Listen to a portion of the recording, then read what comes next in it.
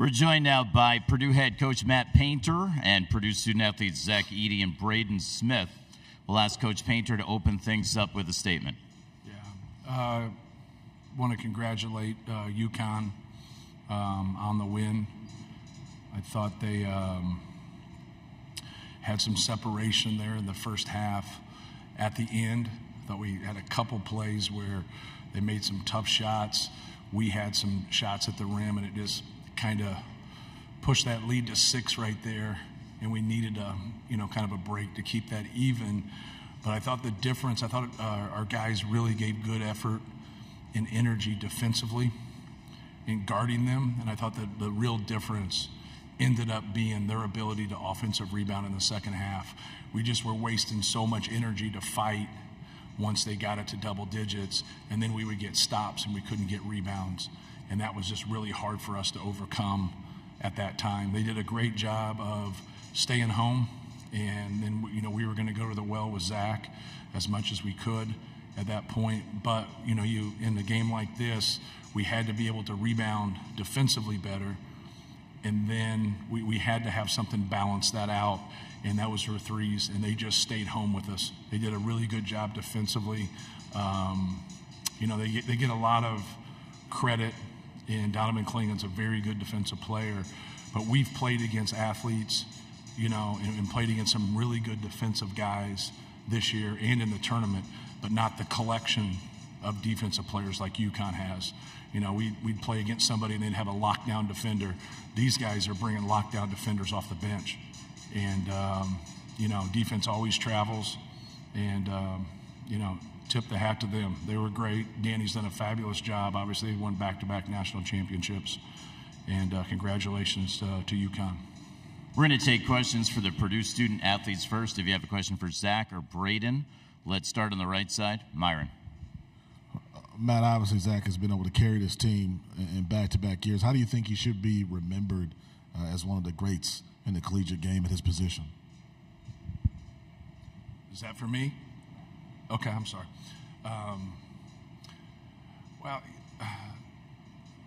When you look at a lot of things, I think the separator normally comes to how successful somebody was, right?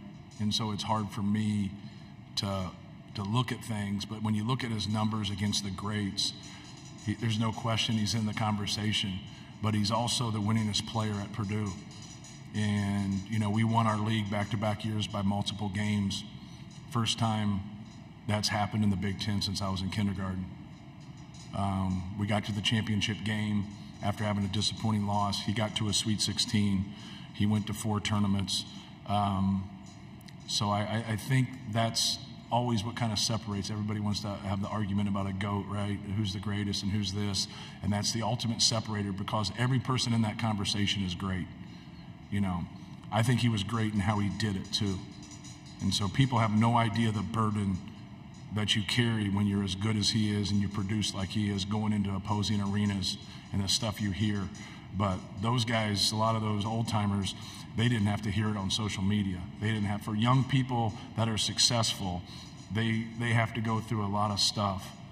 And, but in a way you kind of like it, because it toughens you up and it allows you to focus and it allows you to push through things. I just told him in the locker room, like, you're not going to go on in life and push past here and not deal with adversity. In the workforce, in relationships, everything. You're going to deal with adversity, and he was superior dealing with adversity. He was a guy that didn't get recruited, then all of a sudden he started to get recruited, and then that picked up, and that got him on edge, and all the great ones stay on edge. And I think he's going to be a terrific NBA player, and we're really proud of him.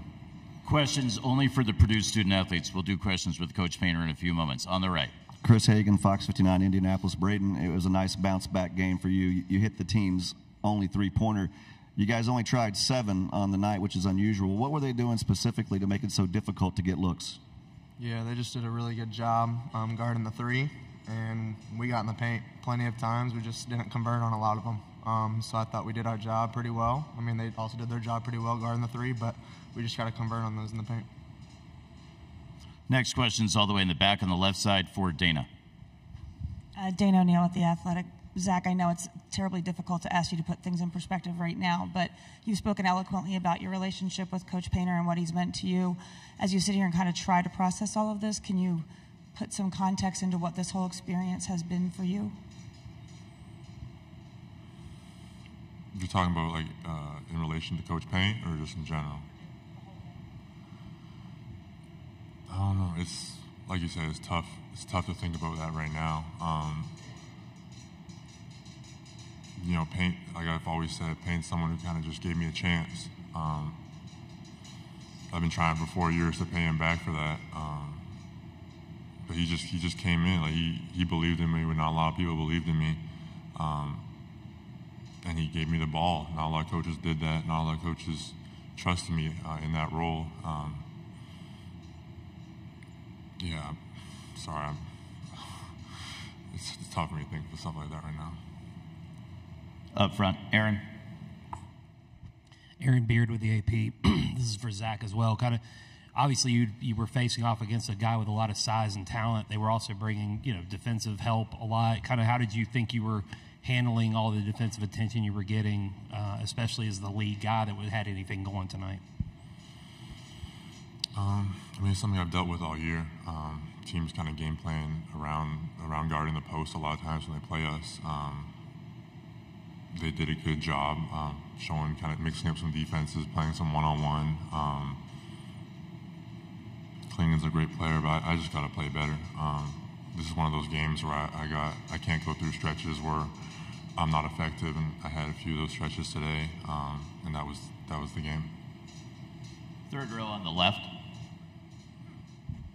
Claire Hanna with TSN. This is for Zach. Zach, you clearly have had a huge impact on this program. When you reflect on where you've come in your journey, what do you hope your legacy is with the Purdue Boilermakers?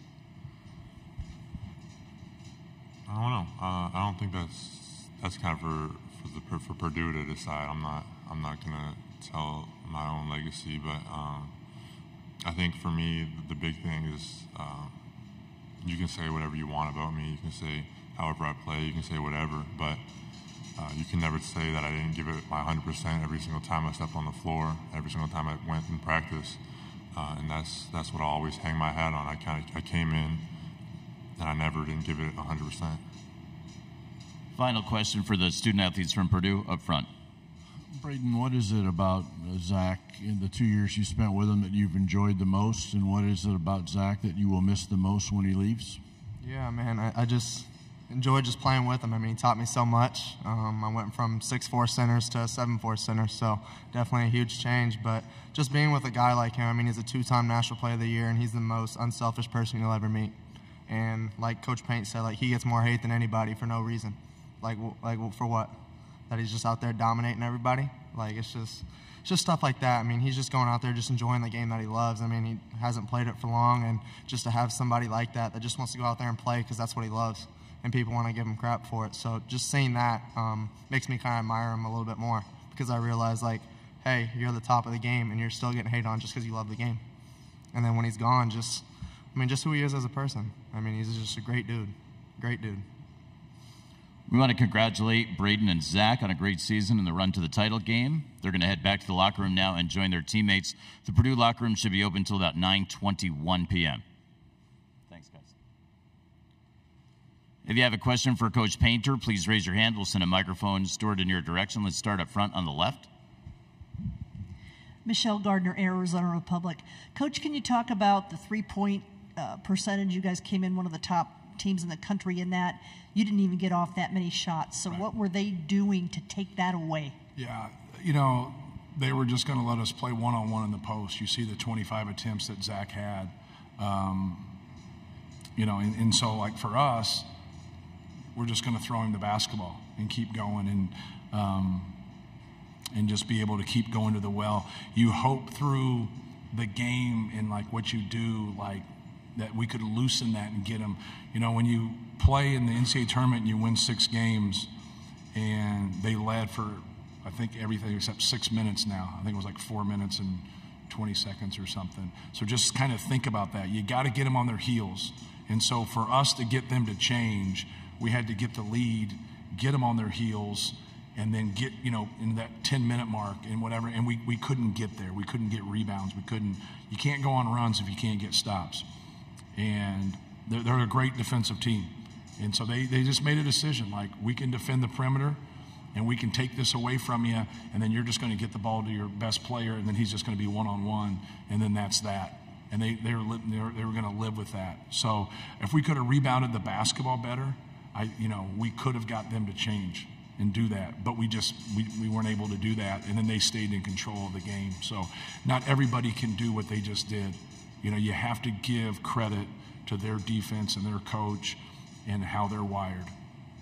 Staying up front, Dennis. Matt Dennis, CBS Sports. You touched on it about the burden he had to go through, all the crap for 4 years. Yeah. But there was another kind of burden, and during that, as well as getting better and carrying this team, I wonder if you could just expand on that. All of that he had to go through. Yeah. Well, it's also a backhanded compliment, right? The people like myself who average 4 points, no one really cares about you. Like, the fans don't pay attention to you. I always call it cartoon bad guy. You ever watch the cartoons and there's the bad guy that gets all the hate and everybody's coming at him. Like the best player in college basketball, the best player in your conference becomes cartoon bad guy. And so that's just, it's the way it is. But it's also a backhanded compliment. There's millions of basketball players out there that would love to carry that burden. Not everybody can do it. Very few get that. And, he's done it and he shows up. I'd always say when is he just going to have a bad game? Like, when is he just not going to show up? He always showed up. He always competed. He always played through physicality. He's a very unselfish player, and I think that's the piece of it. But it's hard, man. It's hard to go through that, especially in today's world, because what eats up a young player is positive comments, because then they get full of themselves. And then the negative comments, you feel sorry for them, like, hey, this guy doesn't deserve this or whatever. So it's kind of how you look at things and how you handle things. And he always stayed really professional. And, even when they're hanging on him and fouling him and doing stuff throughout the year. See, they didn't do that at first. Because who he is today, that's not who he was 3 years ago. So I always would talk about, he'd play 17 minutes, he'd get 12 points, he'd get 6 rebounds, he'd have 4 fouls, 6 turnovers, and we go to the monitor twice. And then, and all of a sudden, 6 games later, he's not elbowing people in the head anymore. He couldn't pass at one time. And then all of a sudden, he could pass. Well, he never got doubled, so why should he have to pass? So, it's amazing the way he's grown and the way he's developed, but also how he's went about it and the way he stayed professional. On the left side, midway back. Hand the microphone right there. Thank you. Lucas Gordon, Cronkite News. Earlier this season, you guys played a lot of good non-conference opponents and took down the #1 team at the time, Arizona and Indianapolis. Did you use any of those games as a point of emphasis coming into this one, since you were playing the #1 team in the country once again? No, not really. The point of interest is you play Illinois and Terrence Shannon can really guard you, and you play Tennessee and Ziegler can really guard you. And it doesn't mean the other guys aren't great defensive players, probably good defensive players, right? And I'm kind of in theory here. So they just had so many good defensive players. At every position, those guys do a great job. They know how to play. They move without the basketball. They have experience, from Tristan Newton's 5th year, Cam Spencer's 5th year, but Caravan and Klingon, in their 2nd year, they play like veterans. They have a great program. They have a great system, both offensively and defensively. They're a well-oiled machine. That's where they separate, because they do have laws offensively if you watch them. They have, they'll beat somebody by 25 and go 3 for 20 from 3. You're like, well, damn. What if they go 12 for 20? But it kind of shows you who they are. They didn't get out on us and really get in transition, because we didn't turn the ball over, as much as some other people that they've played. But they're just, they're so good when they get in transition and they get those runs. But the difference with them is how they are defensively. They're a better defensive team overall than all those other teams that we played, and that says something, because those are some pretty good teams. In the back of the room on the right side. Raise your hand for us. Thank you. Andy Dorff, Sports Byline USA Radio Network. Talk about that on-the-ball pressure and how daunting it was for you guys to get in your sets and why it made you guys so one-dimensional. Yeah, you know, we were one-dimensional because of how good, you know, Zach Edey is. So we were comfortable going to him, right? We were comfortable continue to do that because that's what they're giving you. When a great defensive team says, okay, here's how we're going to play it, and you want to fight that and you want to take tough bad threes are going to be runouts for them. And that's what we really talked about. We kept showing those clips, and guys, you know, you hear people say, you know, they get thirsty. You know, three-point shooters that don't get looks now start take ones that they shouldn't take. And now that for them, they're just going to go score at the other end. So that's what we were talking about. Just take what they give you. You know, if they take something away, whether it's Zach's post up, Braden's ball screen, our threes, we still can get a quality shot. You know, we had to be better on the glass, in my opinion, and then we had to be a little bit more efficient, you know, in the shots that we were getting. And that balance right there could have got us into the game. It would have got us into the game and made it a game, but we just simply weren't able to do that. Up front on the right side. Greg Braggs, Boilers in the Stands. Matt, last year when you guys lost to Fairleigh Dickinson, you said you had to sit in it. Now, fast forward to this year, you lose in the national championship. How is that feeling? The same, or is it different? And how does it motivate you to get back to this point? Yeah. No, it's a lot different. It's obviously a lot different to get to the Final Four and get into the championship game. You know, it hurts because, you know, these opportunities are slim. You know, you say you're going to get back here, but, you know, you want to use this as motivation to get it back here and keep growing your program. But no, it's a lot different than, you know, last year when you put yourself in a great position and you don't take advantage of it. We put ourselves in a great position now, and we took advantage of it. We just came up a little bit short to a great team. But I told our guys in the locker room, like, you know, when you have the most wins in school history, you're the first team to win back-to-back championships by multiple games since 1976, which was the last undefeated team in college basketball, and you get, you know, an eyelash away from winning it all, like that, you know, that's the standard.